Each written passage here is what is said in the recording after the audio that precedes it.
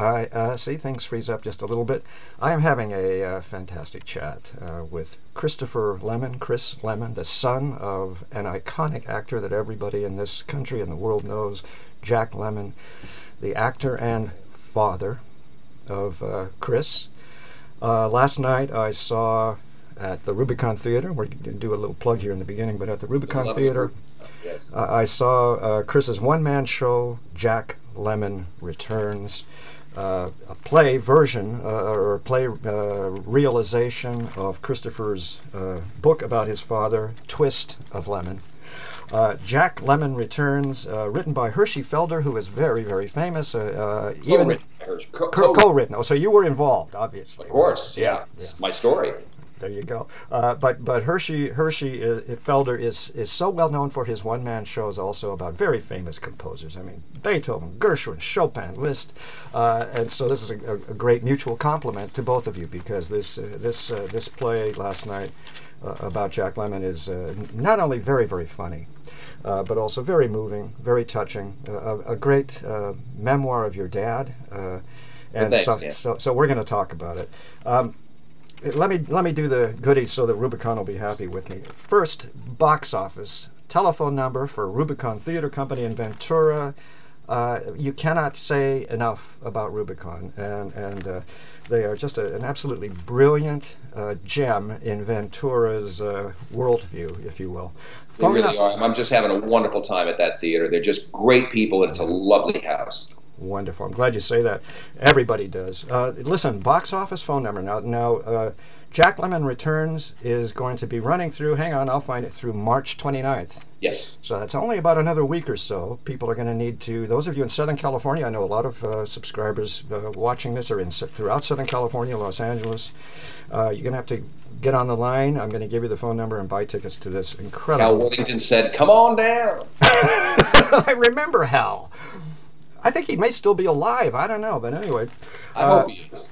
the show runs, as I said, through March 29th. The box office telephone number at Rubicon Theater in Ventura is area code 805-667-2900.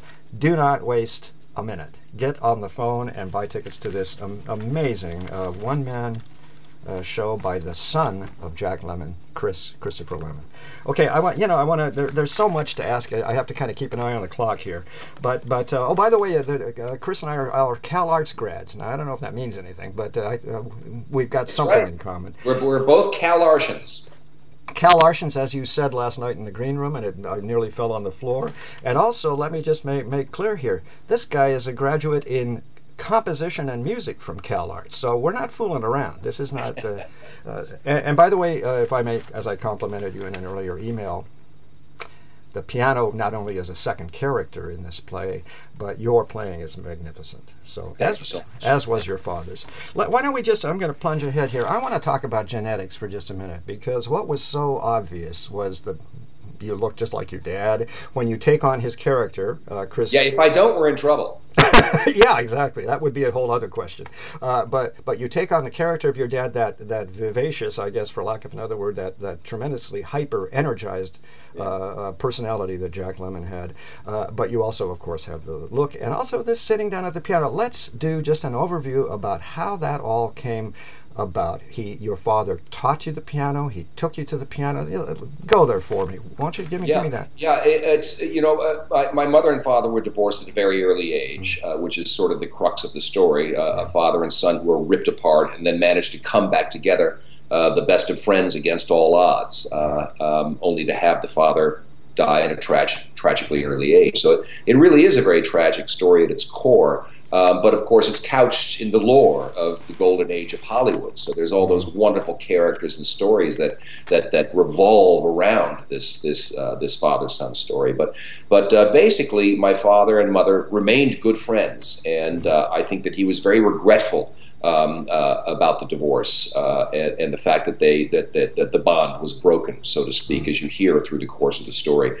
And he would come over to where she lived in Harold Lloyd's old beach house on Santa Monica Beach, this crazy old kind of wild old rambling place on Santa Monica Beach during that really age of Camelot that existed down there in Los Angeles in the late 60s, early 70s. He'd come over pretty much every day when he wasn't working, and he'd sit down at the piano and play. And of course, I would come over and and start pounding away next to him. And finally, he says, "Kid, I think if you're gonna start playing with me, every time I come over here, you're gonna need to learn how to do it." So he started teaching me how to play, and then he says, "I think you need to take a few lessons too." And so I started taking lessons, and the monster was born, so to speak. It was really a very pivotal thing, because it was also music that ended up bringing us back together after we were ripped apart. So yeah. A typically long Lemmon answer to your question. That was marvelous. We do a half hour on Hello Us Lemmon. So. That was marvelous, and I thank you for that. But also about the instrument, the piano, just being and musicians. Everybody knows this. The idea of solace. Your father, through some troubles that we'll discuss, it's obvious that the piano was a great retreat, a great solace for him. And go ahead, talk to that. Yeah, it's interesting. I think it's maybe even more true of those who are kind of what I would deem by ear players. It really is a choice to take up an instrument and become really quite adept at it. If you're not if you haven't studied the craft and the theory of it. Though I studied classical piano, I think I might put myself in the by ear department too. It's how I started, it really has to be born out of a great love of doing what you're doing, and it becomes for you, yes, a solace, yes, an enormously comforting thing in your life, and yes, an escape. There's so much pressure in life, and I think there was for Pop too. I mean, obviously this man was the biggest box office star for about a decade in Hollywood, and was a staple worldwide. So there's a lot of pressure that goes along with that. Even if you are as delightful a human being as my father was. And so to be able to escape into music was a wonderful thing for him. And then for us to be able to share that, and to take it even a step further, to have it be the catalyst that brought us back together after being ripped apart as we were. It made music very, very special for us individually, and for both of us as a father and a son. And I hate to label you particularly in this way, but people who are great successes are also obsessed with career, with what they do, and Yes. that puts the pressure on. And they, the play makes clear, his Jack's character, if you will, was 24/7. I have a feeling. Well, yes, it's a very important part of the narrative of this story. The fact is, yes, he was. Career did come first, and that was one of the things that. There's a very, very a touching moment in the play, if I may be so bold as to say, where Jack, I become Jack for the play. I do it in my father's voice. Jack confesses to the audience that he placed his career first over his family, and it just was the way it was. This was his life. And you know what? It's a little understandable too. I chose not to as a father. Actually, I chose to do the exact opposite. I took off and went off to New England to raise my 3 kids. It was that important to me. And now I've got 3 kids in college at the same time at Trinity, LaSalle, and Yale. My daughter was a master's study at Yale. Dan and I were joking earlier that we place. My father went to Harvard. We were joking about Yale and Harvard, that we definitely place CalArts in that category as well.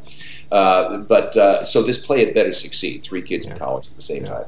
But no, and I think it may have been a reaction to that, but it was what it was. The guy realized his own fallacies and his own shortfalls, and tried to do something about that. And he made a conscious effort to bring us back together, and that's what this story is all about.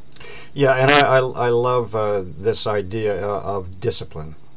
the importance of discipline, and your father's discipline in realizing when things were out of hand, his alcoholism, and the really tremendous discipline of getting off of that road, that self-destructive road. In the play, you mentioned that very moment where he has had a tremendous binge, and all of a sudden there you are as a young kid standing in the doorway. You want to just touch on that for just a second? Sure. Yeah, I got a call out of the blue, and the maid called me and said, "You need to come over right now." And I came over, and the house, it was a wreck. It was booze. There was, as my father says in the play, booze, broken glass, and blood. He'd fallen down and cut his head open. And there was booze, broken glass, and blood all over the place. And I walked into it. And he came walking down the stair, and he took a look at me. And as my father says, I walked down the stairs, still drunk, hungover, with a bloody dish towel hanging off the side of my head. And I see my kid looking at me with those questions in his eyes. And I realized this is what he'd looked at for the last 20 years. And I swore that would never happen again. And it didn't. Yeah, very powerful. But with such pride, because he made that decision. Exactly. And I was able to see this incredibly courageous man make a gut-wrenching decision. And he never did. He never looked back. He never had one drink after that. I stand testament to that, because I was with him. That's what I mean about discipline. His discipline as an actor, his discipline as a thinker, as a great man, and his discipline when there was trouble fixing it. Like his relationship with you. He was a fine man. My father raised the bar wherever he went, for everyone he met. And I've done my very best to emulate that in my life. And it is my duty to emulate it in this show. And let's just talk about forgiveness. May I salute you? There is plenty to be very angry about, I presume. I don't have any patience for wire coat hanger stars kids. I just don't. I mean, our sons and daughters are overseas getting blown up for our country, and I just don't have any patience. You get dealt your cards, you play them. That's it. Don't complain about them. Yeah. Yes, it's my duty to tell you the story. It's my duty, if I'm going to tell you that story, to show you all the bumps in the road. We all have them. This story may be unique. It may be about Jack and Chris Lemmon, but it is very universal. It takes place in every home in the world. And so, no, the wire coat hangers, I'm a Stars kid, oh, poor me, go. Well put. That being said, hey, listen, it's it's not easy. I mean, I think especially the whole fact that that you're raised, you spend your adolescence identified as an object, not a person. I was never Chris Lemmon growing up. I was Jack Lemmon's son. You're Jack Lemmon's son? Oh, he's my absolute favorite. Tell your daddy we love him, won't you? What was your name again? Oh, well, that doesn't matter. That does exist. But no, don't complain about it. There's a lot of people with much bumpier roads than us Stars kids. And you were quote, Jack's my little hot shot. I was the hot shot. Yeah, he's my little hot shot. Yeah. I want to just touch on a particular episode that's brought up in the play. This episode of the two of you going fishing. Yeah. Give my folks that are watching this that little overview, and then what I really want to ask you is, did you see him? I don't want to be insulting, but for real, as opposed to that persona, that hyper persona, was he somehow quiet out there in the wilderness? Go ahead, give me the anecdote. No, he was never quiet. So that was Jack Lemmon. Wilderness, it doesn't make any difference. He made a conscious effort. He realized what was going on, and he made a conscious effort to bring us back together. And that was a very brave thing for him to do as well. He fought against those monsters that had pulled us apart, which I call the voices in his ear in the play, because it's my duty to let you decide who and why and all of that stuff. I can't tell you as a narrator, or else I'm not being a good storyteller. So the voices whispering in his ear that pulled us apart, he realized it over the course of time, and began to bring us back together, a conscious decision on his part. And one of the first things he did, later it became golf at Pebble Beach, which is a comedy in itself. Jack and Chris Lemmon playing golf together is really, it's very funny. Just trust me on this. But even funnier was us fishing together in Alaska because there was a lot of falling in the water, being chased by bears, otters, chipmunks. Have you ever seen a grown man chased by a chipmunk? It's sad. And yes, you would think that there would be some communing with nature in that incredibly glorious place, but no, it was more like knots and fly lines, and oh, I've got a fish, what? Sweep right into the drink, and just lots of laughter, lots and lots of laughter. Boy, when you were with Jack Lemmon, you laughed a lot, and may I say, be so bold as to say, me too. We love fun and funny and laugh and being and that's the real thing. That was the final. Well, it was really music. That was the final catalyst that really brought us back together. We could jam all night long. We'd play the blues, man. We just play the blues for hours. We could do it for hours. I can't sit in for hours and play the blues now, unless he was sitting by my side. I miss him so damn much. But anyways, I don't even fish anymore. I don't even play golf. I can't. Oh. It's not the same without him. It's just I stopped playing golf. And you, let me interrupt for just a second. You forgot. Yeah. I'm sorry. No. You forgot the real punchline, which was apparently he tried and tried and tried to do. I don't know much about golf, but the idea was he tried and tried and tried at Pebble Beach, and you apparently knocked it right in the hole. Cut. Yes, he never forgave me.